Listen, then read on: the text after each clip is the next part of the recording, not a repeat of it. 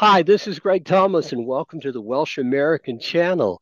Today, I am delighted and honored to have Robert Humphries as our guest. Robert is the director of the Great Plains Welsh Heritage Center in Wymore, Nebraska, and he's going to share with us the rich history of the Welsh pioneers in Nebraska and the surrounding region. Robert, welcome to the Welsh American channel. Wel, diolch yn fawr. Mae'n bleser mawr fod yma i sgwrsio gyda chi heddiw. It's a great pleasure to chat with you today, Greg. Right. It's wonderful to have you with us. So, Robert, let the audience know a bit about your background. You're obviously a Welsh speaker. You're obviously Welsh, or Welsh origin. So, give us a little bit about your background, if you would, and how you became associated with the center. Well, I'm an immigrant to the United States. I was born in Newport in South Wales and moved with my family actually, it's been about 35 years ago, and went to college here in the United States in Ohio, actually at Hmm. Miami University. Later on, I earned a master's in Celtic Studies through the University of Wales. Ah, And I currently actually reside in Wisconsin. And the role I've recently taken on as the director of the Great Plains Welsh Heritage Center is something which I do a lot of that work remotely, but I also make regular visits on site to the Great Plains Welsh Heritage Center, which obviously I'll explain in a little bit sure. more detail Right. later. After earning my master's in Hmm. Celtic Studies, actually during that process, I wrote a thesis about the Welsh in southwestern Wisconsin and read deeply in the primary source material Hmm. about Welsh immigration in the mid 19th century and ultimately the assimilation of those Welsh people into American society over the course of the late 19th and early 20th centuries. And I reached out to the Great Plains Welsh Heritage Project Hmm. to find out if they had some materials. And after receiving my degree, I became such good friends with some of the people involved here, and was so interested in the subject matter that I started to, volunteer my time translating things. I helped in 2016 to 2017. I helped write and produce a video, Hmm. a 20-minute mini documentary called Pobl y Paith, People of the Prairie, the Welsh in Nebraska. And that's something that you can see on YouTube. It was also Hmm. broadcast on public television here in Nebraska. So, so I've been very active ever since for the last decade or so, helping out this organization. And recently, I've taken on this role of director. Wonderful. Well, great. Congratulations. And of course, Wisconsin is noted for many um, Welsh Americans living there. I've been to Taliesin, which was one of the homes of Frank Lloyd Wright, who Yes. was proudly proclaimed himself to be of Welsh descent. So there are a lot of Welsh in your neck of the woods, and that's really great. So, what is the Great Plains Welsh Heritage Center? Well, the Great Plains Welsh Heritage Center, and we talk about the Great Plains Welsh Heritage Center. The overarching sort of organization is the Great Plains Welsh Heritage Project, and that was begun about 20 or so years ago. Actually, I think about 23 years ago now, and with it was a local history project essentially Hmm. that was initiated by the descendants of some of these Welsh settlers who arrived in the Wymore area in the late 19th century. And they wanted to honor their ancestors and sort of revive and revitalize the memory of that ethnic heritage. And so they got together. They eventually they purchased a building Hmm. in downtown Wymore, and in order to preserve the history that they were collecting. And just to sort of give you a background here on, Sure. why it's this location. So there was a Welsh community here that began in around the 1870s, 1880s. There were Welsh people that started arriving in the rural area around what is today Wymore. At that time, another town called Blue Springs that had already been established, and the town of Wymore was actually begun in 1881, when one of the Welsh settlers and another settler whose name was Samuel Wymore, who was not Welsh, Hmm. both gave land to the or sold land to the railroad company, and then the town of Wymore was established. The story is that Samuel Wymore. The story I've heard is that Samuel Hmm. Wymore donated the land, and Owen Jones, who was the Welshman, sold the land to the railroad company, and the town was named after Wymore because they thought he was more generous in just donating rather than selling the land. Um, but a few miles south of here is a cemetery. It's called the Bethel Cemetery, and it's there that many of the Welsh settlers and their ancestors, and their descendants Hmm. are buried, because that area around there was where the Welsh settled, mostly on farms outside of the town. There were some Welsh people, however, who came and settled in the town of Wymore. In fact, one of our volunteers and board members, um, actually, her father came to Wymore, so she's a first Oh, generation wow. Yeah. Welsh immigrant herself. Um, her father came to Wymore in, I think, around 1911. Ah, okay. We have very, very close connections. Our board president, Gwyneth Clos Colgrove, and other people actually on the board of our organization still maintain very close relations with their family in Wales, and know who their cousins are over there. They've visited them, Hmm. um, and so there are very strong ties that remain, to this day, between the Welsh people of Wymore and Hmm. their family members and Right. cousins over in Wales. That's great. Well, you explained the why and why more to me. I Yes. appreciate that very much. I was very curious. Actually, I have a master's degree from Bellevue University in Bellevue, Nebraska. So a little bit of a connection there, but I was wondering of all places why more would have been chosen. So thanks for answering that question. So I hope to visit you folks next spring. I'd really like to spend some time at the center and visit the cemetery and so on after the snow melts here.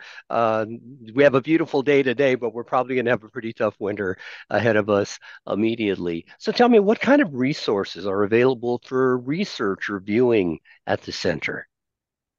Well, we have our museum. In our museum, we have a fairly wide range of artifacts Hmm. and images that are displayed on the walls for people to look at. A lot of interpretation of Welsh American history, Hmm. and some of this material is very local to the Welsh community that was here at Bethel and at Wymore. Some of it is pertains more to the wider history of Welsh immigration to North America and to the United States. If you actually look behind me, Hmm. on the wall is a poster that was published at the time of the 1893 World's Oh, Fair in wow. Chicago, and at that time, some of the listeners and viewers may know that there was actually an Eisteddfod that was held at that World's Fair, Hmm. which brought together um, poets and musicians and other performers and dignitaries from both the Welsh American community and Wales itself.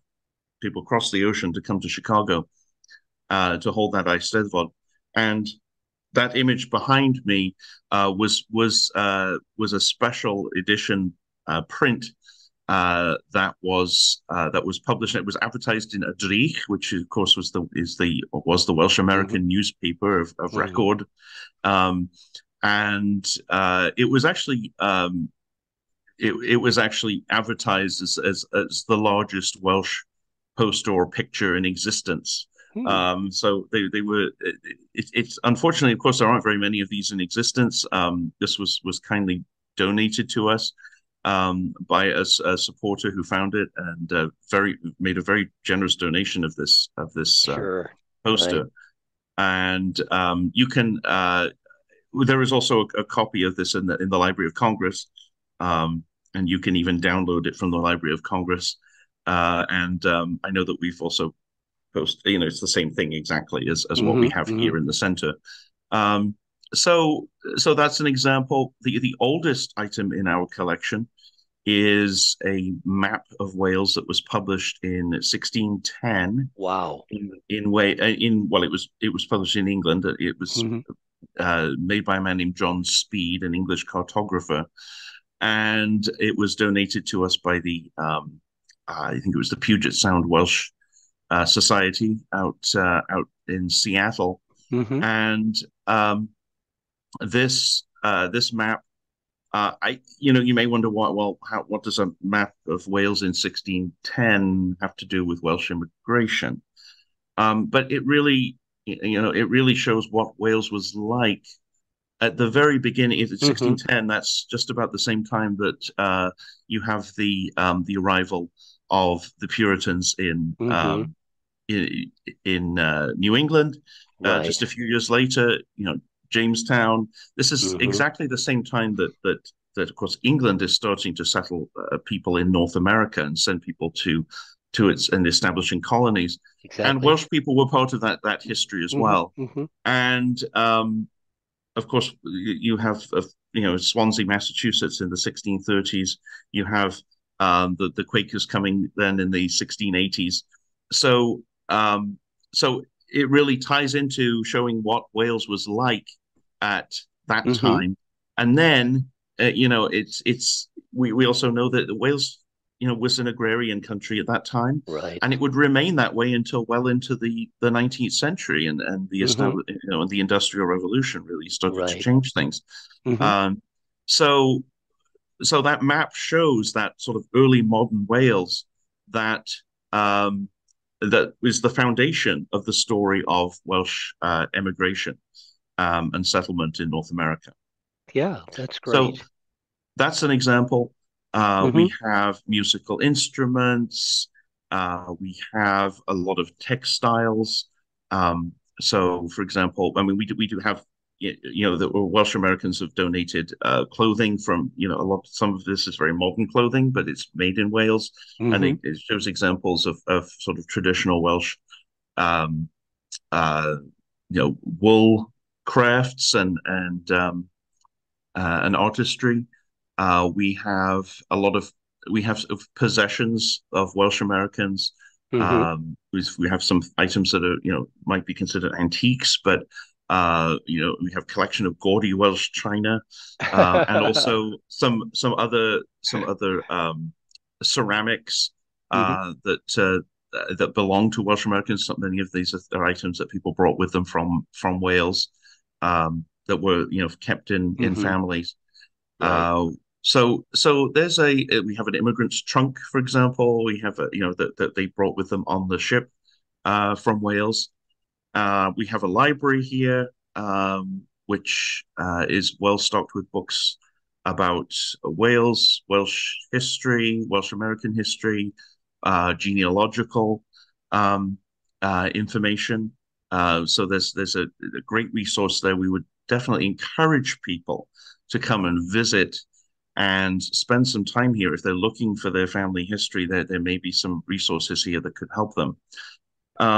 Then the other part of what we have here is called the Archive for Welsh America, Mm. and in that it is a purpose built structure that's added onto our museum and cultural center, and that and it was built about 10 years ago, and it it was built to be it has a state of the art fire suppression system, and it's kept at the correct temperature for storing archival materials, and it's tornado proof, which is really important Oh, in this part of the awesome. country.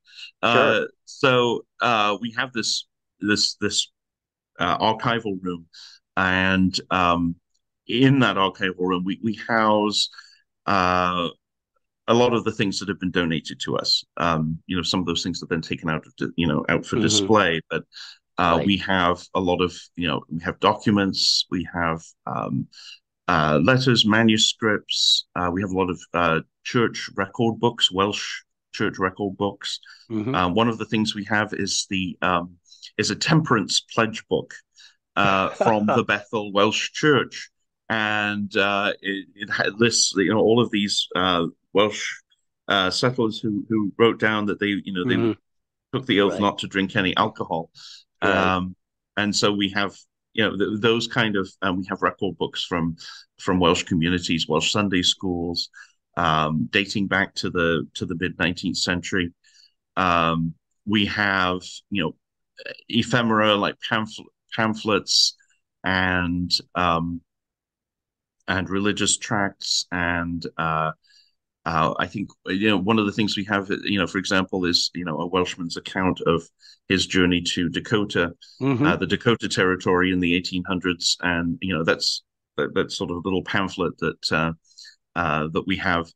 Um, we have we have photographs, of course, family photographs. We have a lot of photographs, of course, of the Welsh Hmm. community that was right here, but Right. we do have items from further afield, and then we have a lot of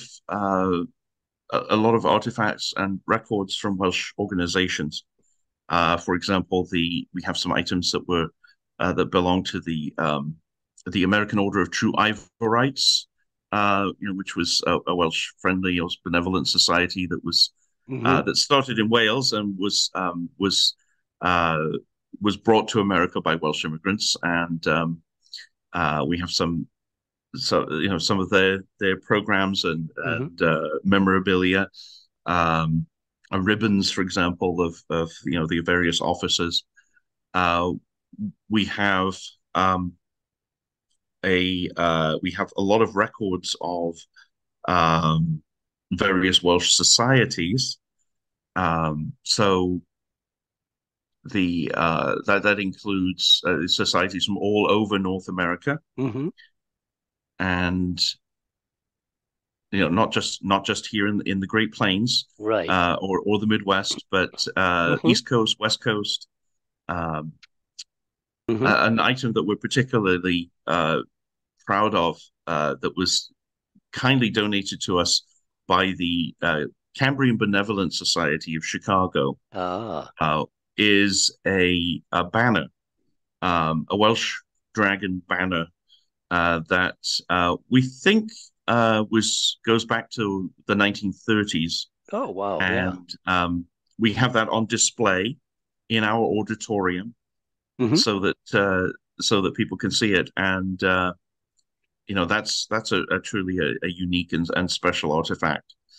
So yeah, we have a wide range. We really have also become the the sort of depository for materials belonging to various and created by Hmm. various Welsh American organizations. Yeah.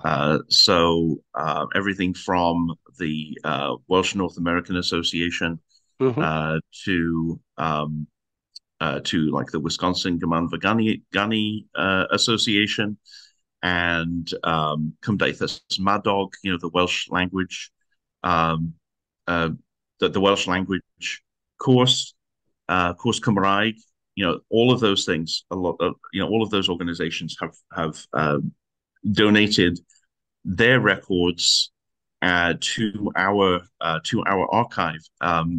because it's a place that is built for Sure. keeping those items safe and preserving them.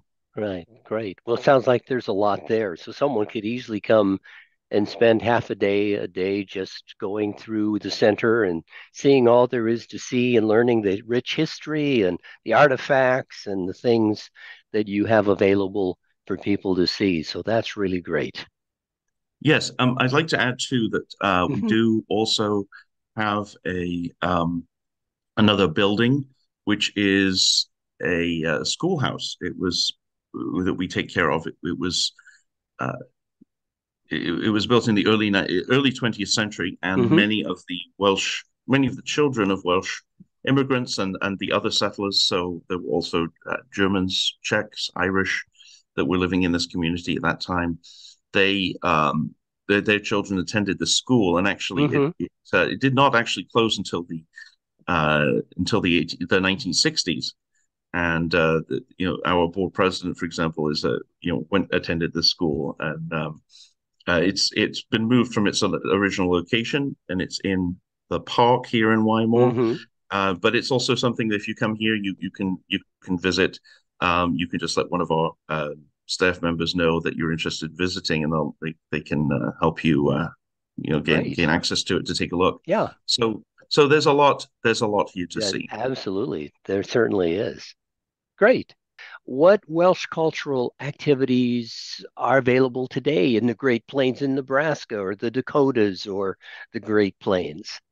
Well, I would say, throughout the Great Plains and the Hmm. Midwest too. I mean, there are a Hmm. lot of Welsh activities that take place. There are some Welsh societies. I know if you go down to Kansas City, for example, they have a St. David's Society. There is a St. David's Society, Welsh Society of Nebraska. Of course, we have here the Great Plains Welsh Heritage Hmm. Yes, of course. Center, and now that we're certainly hoping to get back now into doing some more events and getting Hmm. our doors open more so for people to come in Sure. and enjoy what we have here. There are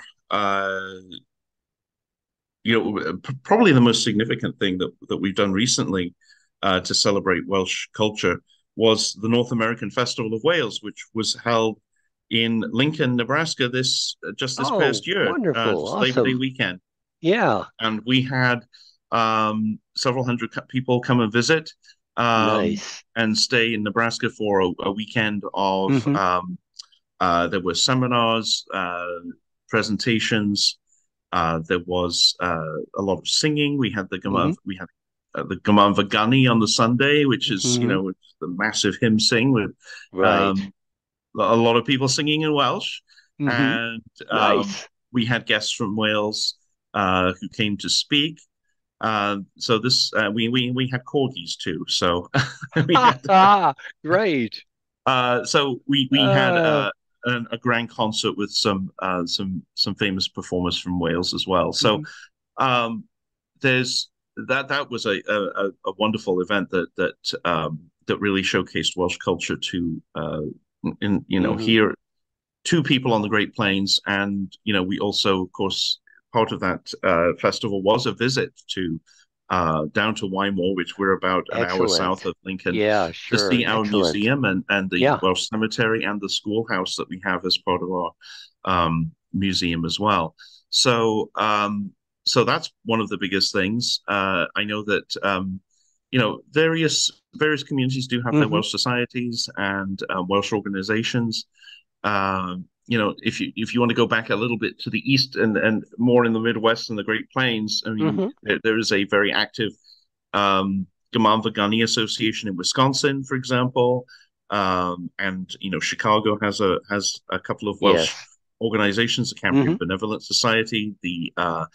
Um, there's also the Chicago Tafia, which is a an organization of uh, Okay. uh, Welsh immigrants, some very current and recent Welsh immigrants I know are involved in that. So there's a lot that's going on, and of course, today with things like Zoom, Hmm. we can do a lot more things together Exactly. while we are hundreds of miles apart, Sure. which is really good.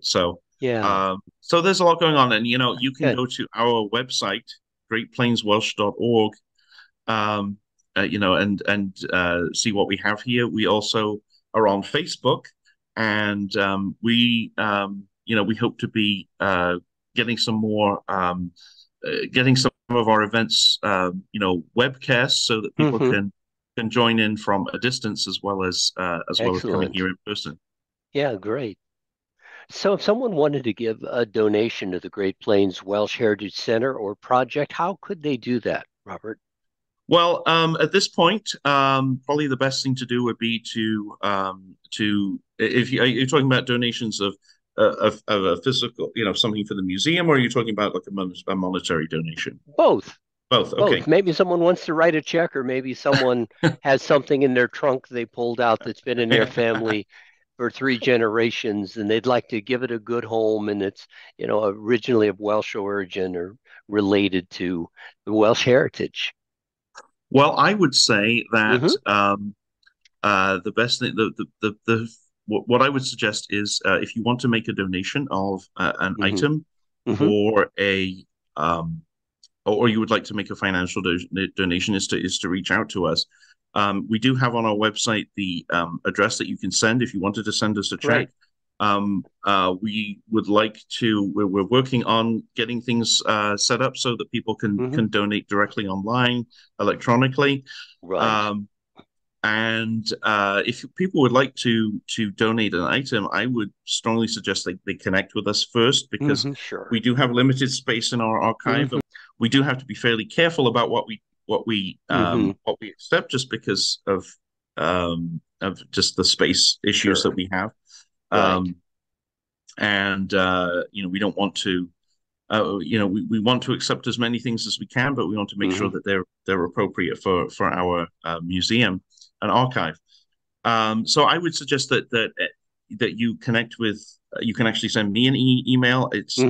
the email address is director@greatplainswelsh.org, and we can connect that way. And we're very happy to see what people have, and what people would like to donate, and just send me a message, and Yeah. we will take a look and see if it's something that we would like to take. And again, if you would like to make a monetary donation, Hmm. again, I would suggest go to the website. You can find the information on there where you can send us that donation, and stay tuned because we will have an electronic option in the near future.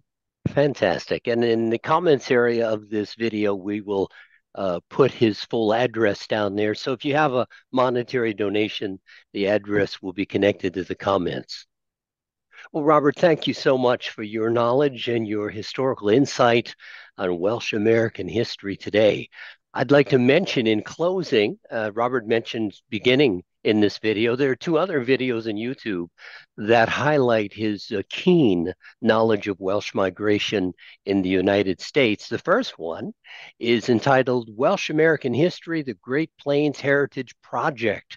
And this was a PowerPoint presentation given to the Chester Library, and I will have that link also below in our comments area. And then the second one he mentioned are the people of the prairie, the Welsh in Nebraska. Robert is an excellent narrator of this very short but dynamic and interesting documentary. And again, I'll put the link to that below as well.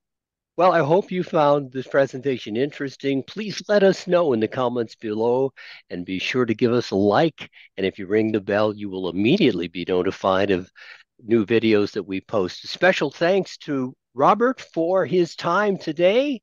And I'd like to thank all of you for being part of the Welsh American channel. This is Greg Thomas saying goodbye for now, and we'll see you next time.